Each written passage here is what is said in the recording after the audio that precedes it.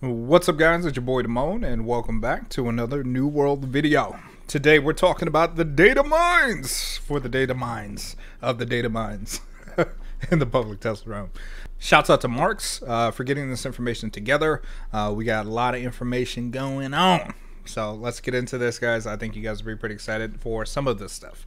So lots of cleanup in the development areas of Brimstone Sands, Isabella's Lair, Eridanus Caverns, all expeditions. I talked about there was like 6 dungeons before that were data mined. Now that we're getting closer and closer to that, it will make sense.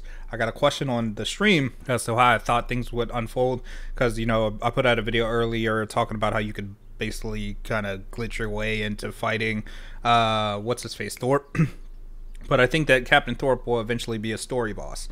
And I think that Isabella, as you guys remember, she's also part of the story, and if you follow the story up to Ebonscale Reach, she kind of just disappears and you don't know what happens to her, right? So I think that her lair, Isabella's lair, the expedition, will be where we continue the story and we go to fight her to find out what's next, and I think that'll eventually lead us to fighting Thorpe.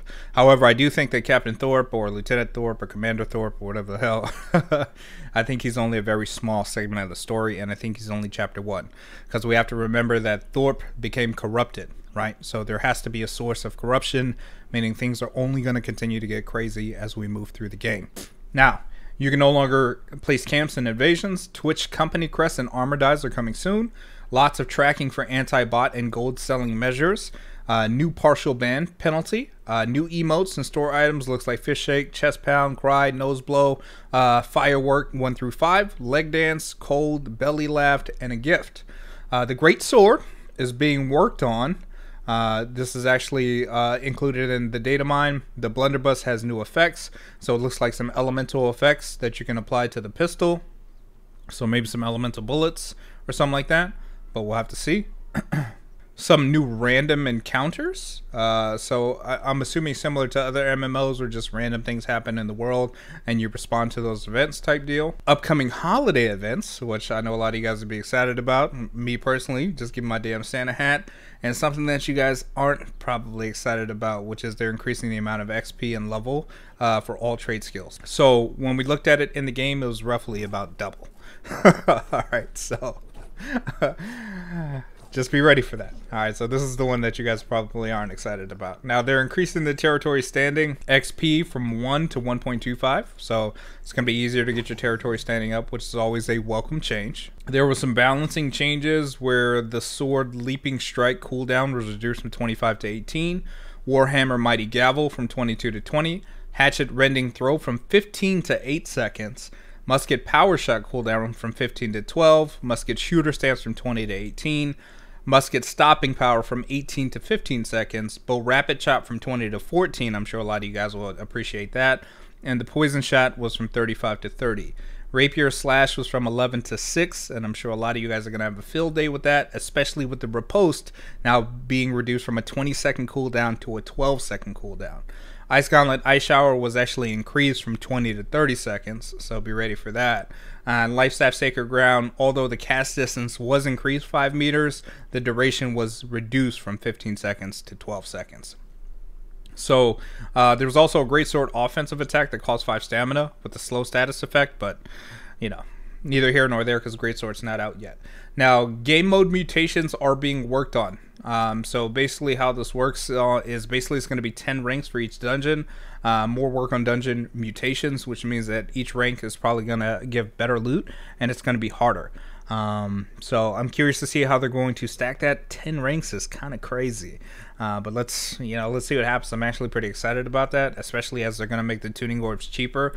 And it's going to be a lot easier and the dungeons are going to be a lot more accessible. I'm wondering if there's going to be tiers of tuning orbs or if we just use the same type of tuning orb for all of the dungeons across the board.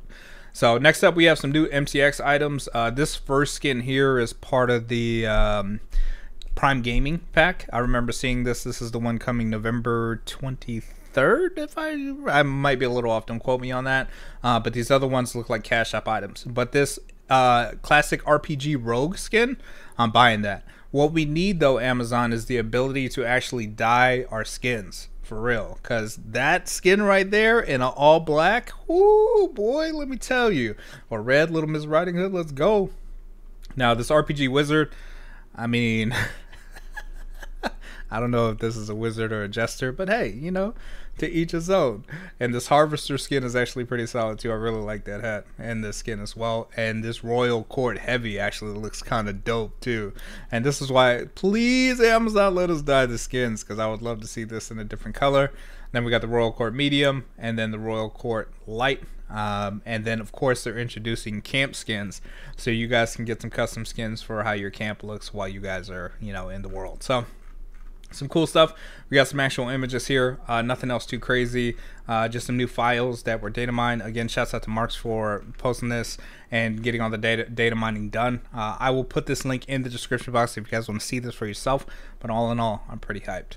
So we're going to continue to test the PTR. I'm in the middle of testing all the gauntlet and all that stuff right now, and looking at all the new content. As soon as we get some patch notes and all that, I'll be sure to put those out, as well as we talk about all the official changes when we get an Amazon version of that, but we're still just kind of waiting. So anyway, guys, that's all I wanted to cover today. If you guys got any questions, comments, concerns, definitely let me know in the comment box below, and I'll be happy to assist, and we'll see you guys in the next video. Peace. T-R-I-N-I-T-Y, we too fly. These boys act like they young son. I be damned like they know that they all run. Red well to the face,